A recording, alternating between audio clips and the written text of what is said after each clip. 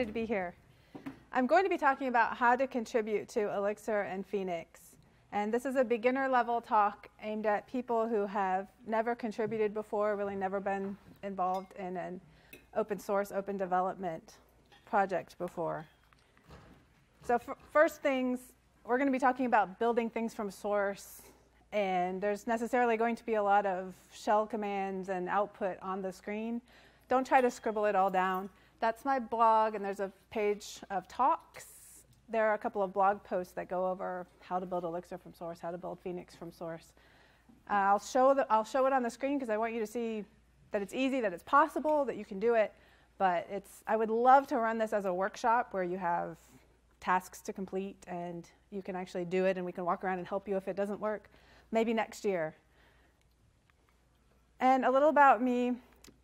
My name's Wendy Smoak. I got involved in open source and open development way back, I had to look this up, in 2005 at the Apache Software Foundation.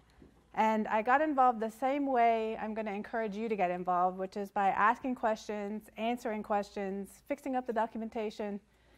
And while I was at Apache, I was having so much fun in Java that I completely skipped over Ruby. And yeah, I remember going to talks by Neil Ford, and he said, you really need to learn this thing. And I was like, no, Java's way too much fun. So missed that entirely, and then I was away from technology for a while. And lately, I was kind of looking for something new and something new to learn. I looked at Clojure. I didn't really want to be on the JVM anymore. And so this Elixir thing happened. I think it was maybe back in July. I picked it up, started playing with it. I started asking questions, and I've even answered a few, and I've fixed up the documentation a little. And so I'm really excited to see where this is going to go from here. When I talk to people about getting involved in open source, usually I have to stop and say things about watching out for the project culture, hanging out on the mailing list, making sure there aren't any toxic personalities that are going to make your life miserable, and just thinking about where you're going to invest your time before you kind of dive in. This happened back when Ron Jeffries, who's a signer of the Agile Manifesto, was casting about looking for something new for himself to learn. And of course, everyone was saying Go, Clojure, and Elixir.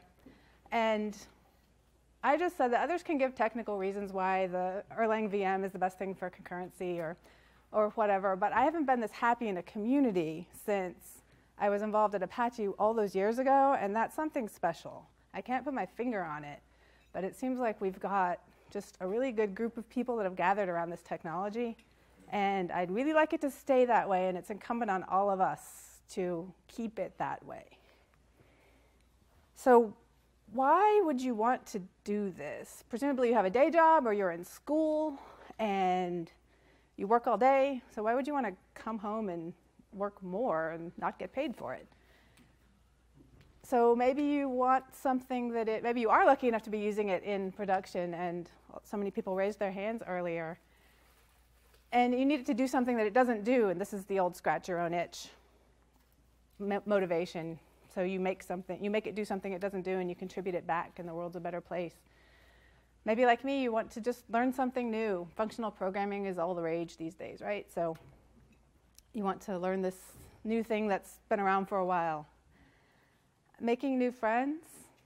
I've met so many people working online. I go off to conferences and my husband's like, you don't know these people. Yes, I do. I've known them for years online. I've just never met them.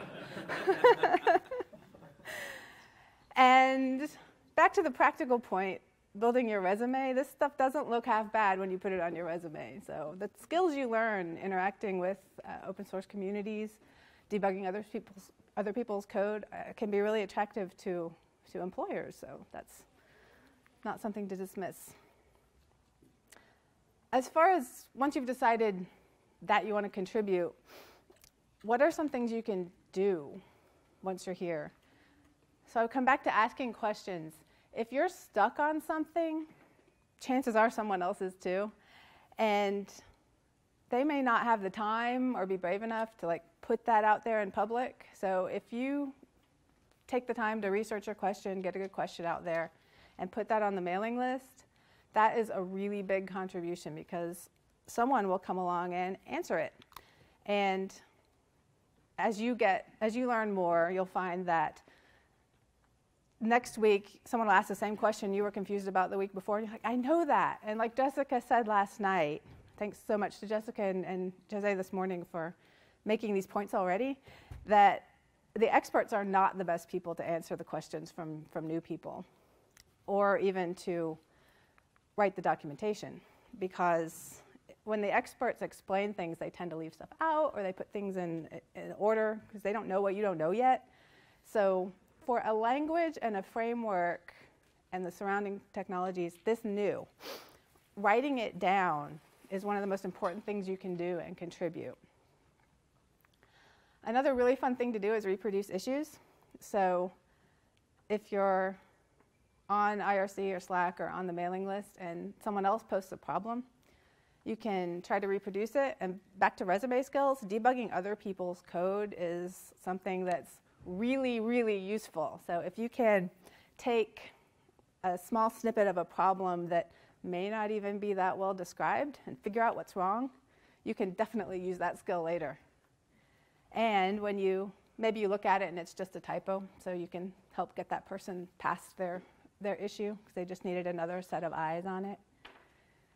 Maybe you'll get to the point where you can make improvements. And it's important to note that this is not just code. This is not just submitting a patch to Elixir that fixes a bug.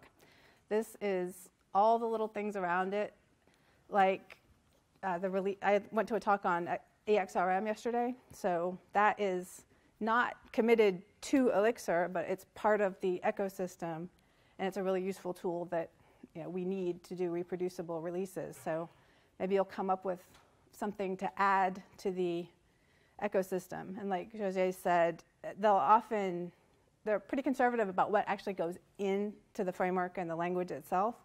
So if you come up with a really great idea, implement it as a separate thing, let people test it out, beat on it, find where it can be improved, and then maybe it'll get merged in later. Maybe it'll stay as a separate thing.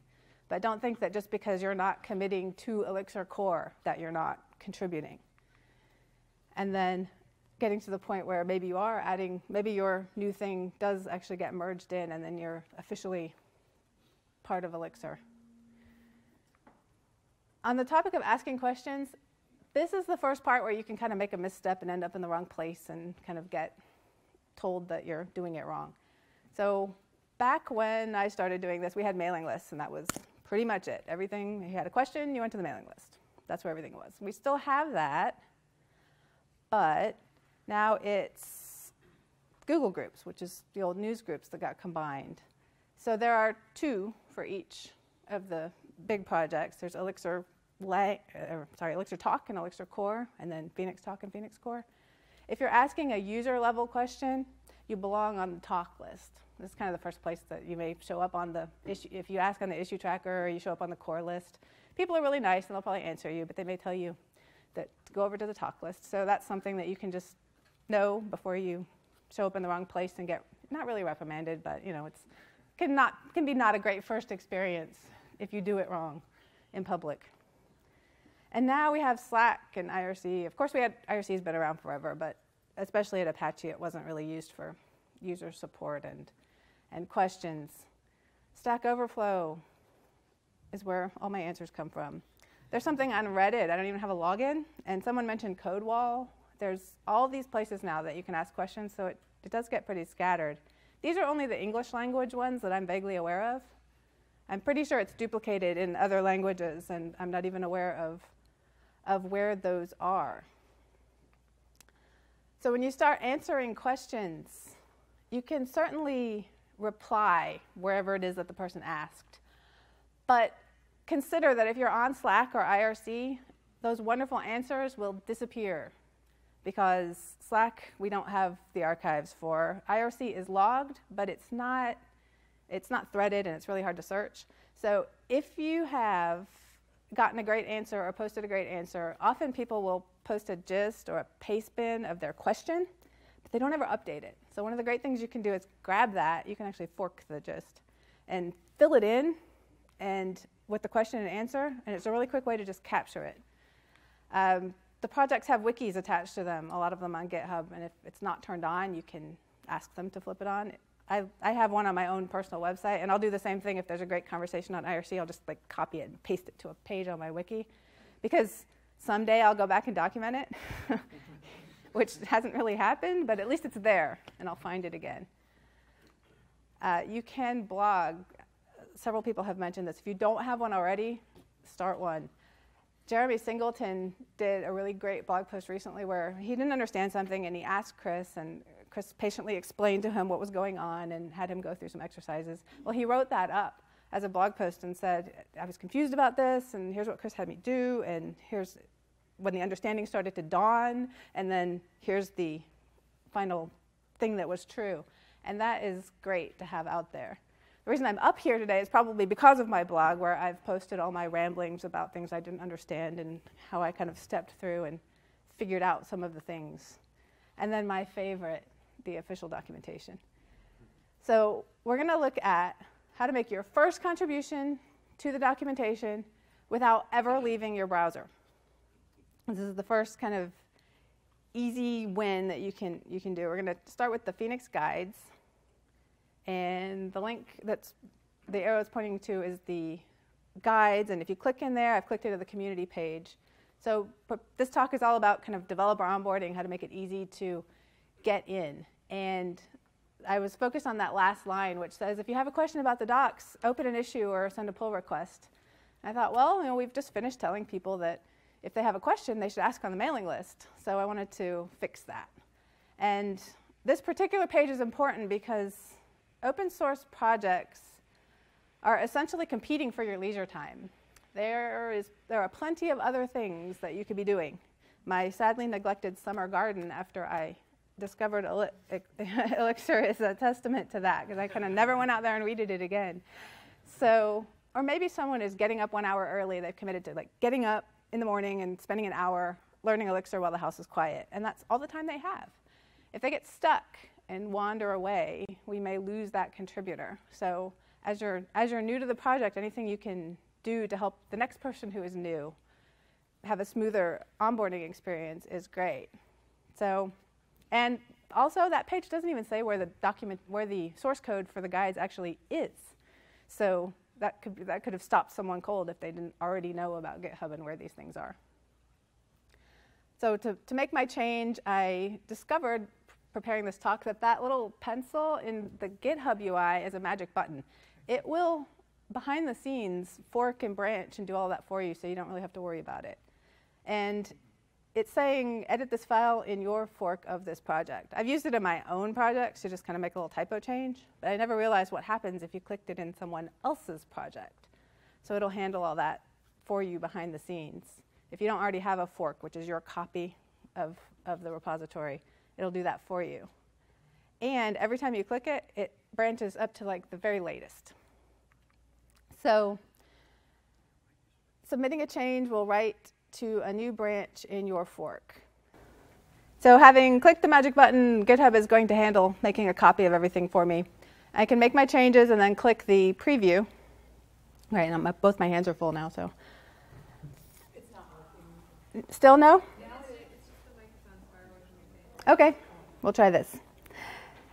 And I can see the changes that I've made. I actually changed a few more things than the bottom line, but it'll let you see what you've changed. And if you scroll down to the bottom of that page, you'll get to propose your file change. So you write a short description about what it is you're changing. This turns into the commit message. You're still working in your own copy, so no one knows you're doing this yet. I think it is visible, but you haven't announced your intentions yet. So once you click the Create Pull Request button, now you're working on the thing that you're going to announce to the community. So you can put in a description here. So if you're fixing an example, explain what was confusing, because there are plenty of places, I'm good with this. So there are plenty of places in the documentation where things are technically correct, but like I was talking about before, when the experts are writing documentation, they don't know what you don't know at that point because they've got all the information in their head. So I've fixed a couple of things where it was absolutely correct. It's just that that topic wasn't introduced until the bottom of the page, so a new person reading it is kind of not real sure what's going on. So now when you click Create Pull Request, now it actually exists, and the documentation team knows that you want to make this change, and it's in the list. I actually had to find one to do so that I could take these screenshots, because the Phoenix Guides team are so on top of pull requests that they merge them or comment on them right away, and that list is usually empty. And if all goes well, then they say thank you, and they merge it in, and you get hearts on your, this is Jose's thing. So you'll get your colored hearts on your, as a comment on your pull request, and you get listed as a contributor, and then you get to celebrate on Twitter. So, but sometimes they want to change, or it's not quite right. If it's your first time and you get to this point, then ask for help, because the ways of Git are incomprehensible sometimes. They will ask you for things like, can you please squash your commits? Well, if you're brand new to Git and you don't quite know what that means, it can be kind of off-putting. So just ask. If you don't want to ask on your pull request, email me with a link to it, and I will help you figure out the right things to type to make Git happy.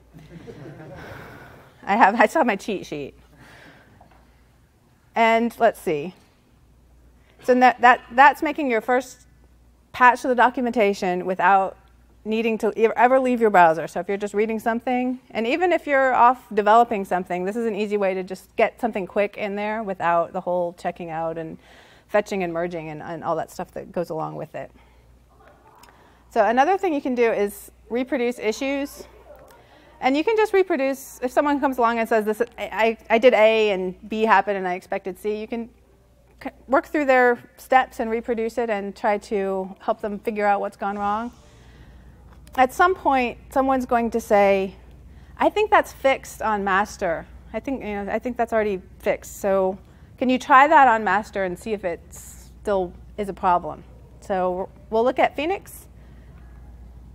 Assuming you have an existing project that already has a mix.exs file, the first thing you can do is just open up your mix.exs file and swap out the Phoenix dependency and point it straight at GitHub. And then tell Mix to go get your dependencies. And that's going to pull down the latest and greatest source code for Phoenix. And you saw me go from like 0.14 to we're on 1.0.3 now. That may not work. It depends on what else has changed. And it's also possible that the change you're looking for wasn't actually in Phoenix. So the next thing you can do to try out some issue that you need to see whether it works or not in Phoenix is to start a brand new project with the bleeding edge of Phoenix. And Phoenix comes in two pieces. There's the installer, the thing you typically install, and then the actual set of Phoenix libraries. So this is a bit of the Phoenix README, which is in the source code, and has some instructions and why things are the way they are. I made several of these changes while I was trying to figure out why things didn't work the way I expected them to. So the first thing we'll do is clone the Phoenix source, which looks like usual. You have to change into the installer directory to do this. It doesn't work anywhere else. You've got to be in that directory. And if you're in that directory and you check what version of the Phoenix installer you're using, maybe it says 1.0.2. There's a trick here, because if you have previously followed the installation instructions and installed Phoenix, you're actually using the one that is installed over under your home directory. So if you're going to work on the bleeding edge in the installer directory and try out a brand new Phoenix project, you actually have to remove. There's a mix.uninstall command, but that is the easiest way to just get rid of it. And now when you type mix Phoenix new, you're actually using the code in the directory you're sitting in. And this is the usual command, mix Phoenix new, the name of the project that you want to generate. That project the path to that project has to be within the Phoenix checkout. We'll see why in a minute. And that --dev switch is the secret. So this is what gives you a Phoenix project that uses the very latest Phoenix code. And it will do its usual thing and prompt you to install dependencies. And if you drop into your new project and look at the mix.exs file, this is what the --dev switch got you. It defined Phoenix with a relative path So now you have your bleeding edge project pointed at the bleeding edge of Phoenix source code. And that override will keep anyone else from changing you. And then you can start it, and the usual.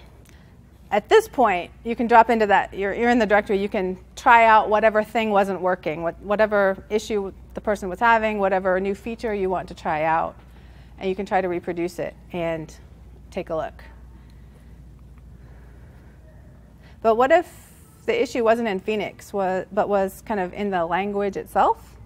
So we'll look at how to build Elixir itself. So you heard Jose talk about all those new things that might be coming. Master is now set at 1.2.0-dev, and that's where those things are going to be landing. So if you're interested in trying out those new things or possibly participating in developing them, this is where you'll need to be. Back to the Elixir website, the installation instructions have a bit on compiling from source.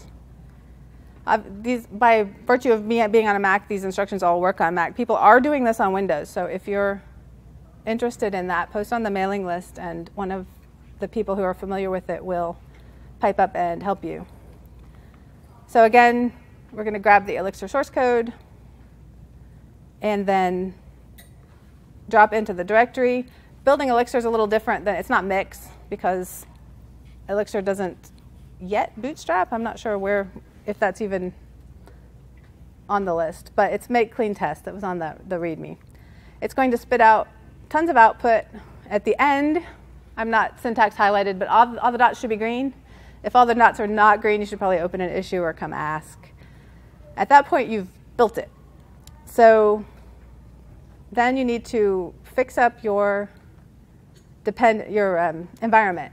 So right now, before you do this, you've probably got Elixir installed from a package manager, or however you got it originally. This will put Elixir on your path kind of in front of everything else. And once you do this, then, yeah, it's important to put it on the front. So you can check which Elixir. That should be pointed at the path to the source code you checked out. If it's not, you may still be using the installed one, which is not the one you want. And then Elixir-V will tell you 1.2.0.dev right now this minute. So right now, the code on master has never had a release. There's a branch for the 1.1 that is still doing patch releases. As an aside, now that you know how to build Elixir from source, you can test release candidates. This is really important because the core developers cannot cover all the possible edge cases that you've invented in your applications. And it's really useful when the developers say, we're going to do a release, here's a release candidate, if you can test it out and just let them know whether it works. Otherwise, they do 1.1.0, and then they have to turn around and do 1.1.1 really quick because someone found something in production, or when they tested it out, ready to deploy it, that could have been fixed earlier. So it's the same git clone. You specify a branch, which is really a tag. Here's git being weird again.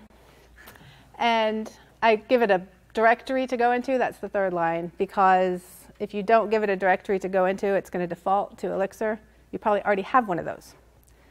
And I'm only showing the output because it gives you this ominous warning about being in an attached head state, which you can safely ignore for these purposes. Then the usual, it's the same build command and the same output. And then fix up your environment the same way. So at this point, you're pointed at that release candidate, and you can test things out and let the developers know, and report back either way. Say, I tried it and it worked. Because the silence, they don't know whether anyone tried it out or not. Now, still in Elixir, if you're fixing up something in the documentation, Elixir has a ton of doc tests in the source code itself. So you may be working on those, and those aren't quite the same as the Phoenix guides. You actually need to, if you're working on those, you need to actually build Elixir and then also build the documentation. So you have to do both because the doc tests are run as part of the tests. And So if you've been messing with the documentation, you need to make sure that you didn't break the build. And then you need to build the docs so that you can take a look at your changes and make sure that they look the way you want them to do. And if you're submitting a patch for the language, you may have written your own documentation versus just fixing up something that's already there. So we'll see how to build it. Another little snippet from the README, which has a bunch of commands that you can copy and paste. We'll look through them. If you were following the directions, you're in the Elixir directory, and you need to jump up one. This caught me out while I was trying to prepare this. I pasted everything on the README, and it didn't work. So I determined that it was missing a bit, that you need to actually back up one. And then, in order to build the documentation, you need to have xdoc. This is predicated on building the latest of everything with the latest of everything. So we're going to check out xdoc and drop into the xdoc directory. What this is doing is using the mix that we just built when we built Elixir a few minutes ago to build xdoc. So this was all written when nothing actually existed yet. So you kind of have to, once you get into it, you can figure out what you already have installed. You may be perfectly fine using the mix that's already available, but it just depends on what you have in your environment already. I thought this was interesting because that do is not the Elixir language do. It's a mixed task called do. So in addition to learning all kinds of things about debugging other people's source code, I learned new things that I didn't know were possible just because these are the experts writing the READMEs, and they're using all the shortcuts that I didn't know existed. So that mixed task do takes a list of tasks. So instead of making two different lines, you can combine that. So maybe you can use that in your own builds. And again, bunch of output. So that was building xdoc. Now change directory up and over back to Elixir and make docs. And this will do its thing. Because Elixir, like Jose said, is made up of, I can't remember the exact list, but Elixir itself and mix and the other bits, you actually end up with a list with doc sets for several different things. So you'll get, there's the list that I can't remember, EEX, Elixir, XUnit. Those are all separate documentation sets.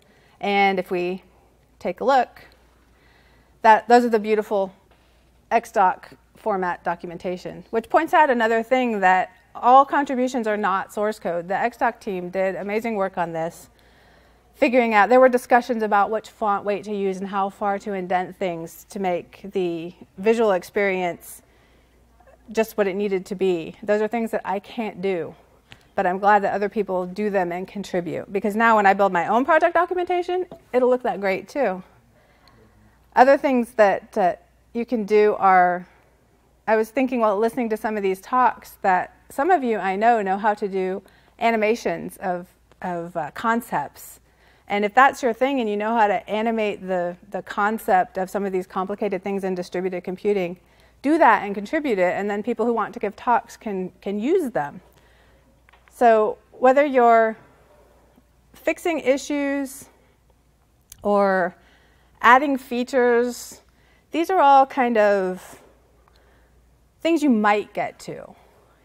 It'd be great if everyone out there was developing lots of complicated Elixir code, but I never will. I can probably count on one hand the number of patches I've sent in that actually touch source code. For me, it's doing things like this. It's helping with the documentation to make it easier for other people. So don't think that because you're not writing a bunch of source code, you're not contributing. Everyone who's coming, who's talking about it, trying to convince your coworkers to use Elixir is helping. So whatever skills you bring or that you want to learn, if you come and ask a really great question that gets someone else thinking about it, and maybe they learn something and then they teach you, that's all community building, and it's really, really important. So I'd love to see this community stay open and welcoming like it has been for me so far.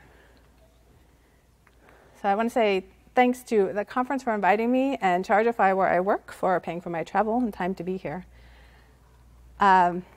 The couple of blog posts I mentioned are there. You'll be better off going to my blog and clicking on them.